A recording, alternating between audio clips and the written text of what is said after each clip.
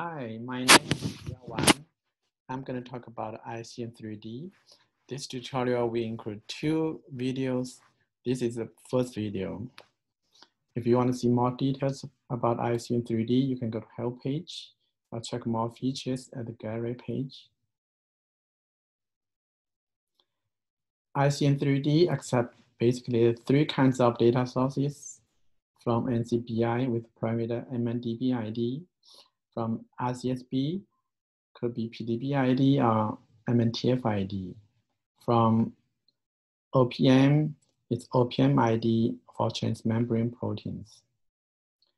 It also accepts files like PDB files, SDF files, MOL2 files. Note that different data sources may have different starting residue numbers.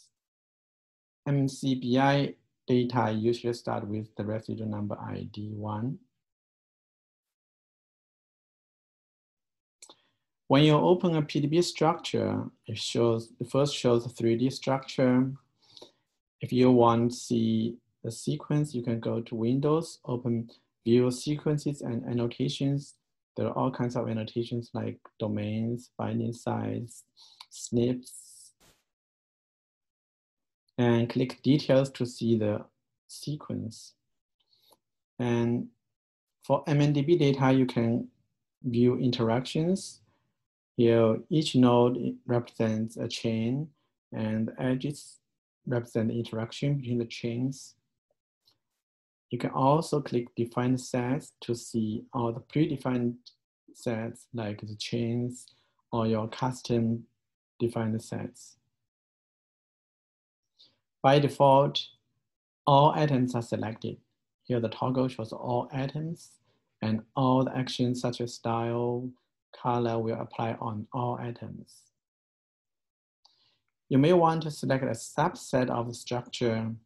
To select on 3D, you can go to Select menu, select on 3D, and hold the Alt key and click on the structure. By default, it select the residue. You can also click the sets or to the interaction nodes. You can also drag on the sequence to select a part of the sequence. Here I select the end terminal of the chain A. After you select a subset, the toggle shows selection. This toggle is important because all the following actions such as style, color only apply on the selection.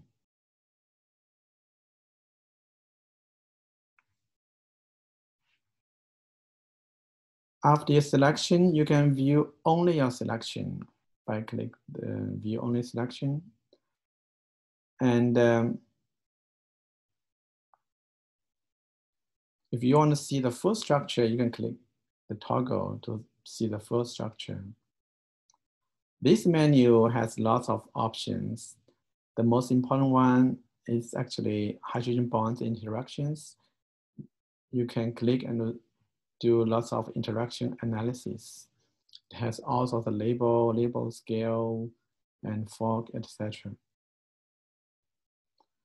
Now, after view the selection, you can change the style or color for your selection. Here, I choose the schematic style for proteins. You can also choose other styles. If it has nucleotide, you can choose nucleotide. If it has chemical, you can choose chemical. All the styles only apply on the selection. And here you can choose your own. You can choose your own color. Like in this case, I show the sheet in green. And the color will also be reflected in the sequence. This menu also shows you can color by charge, by hydrophobicity, by solvent accessibility. After you create your custom view, you can go to Windows, your node, to add your node for this view. for example, in terminal of the chain A. And this node will appear in your window.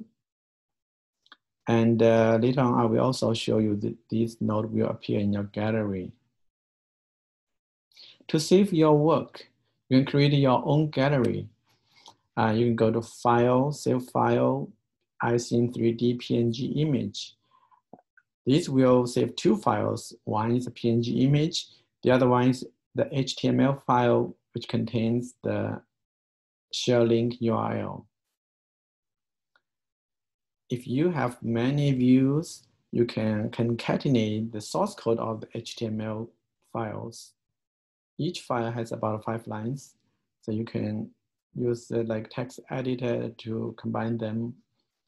And here shows one example of the gallery. Your node shows up as a summary of your image. If you click the image, it will show your custom view. The PNG image can also be loaded into iCn3D because it also has the share link information. If you want to share your work with colleagues, you can go to File, Share Link, and copy the short URL. This can be expanded to the full URL, which contains all the commands for your custom view. Once you have a share link, you can actually check each step by go to browser, put the share link URL, and click replay each step. And you click the button one by one, and it shows the menu and commands for each step. So this will be a good learning experience. That's it. Thank you.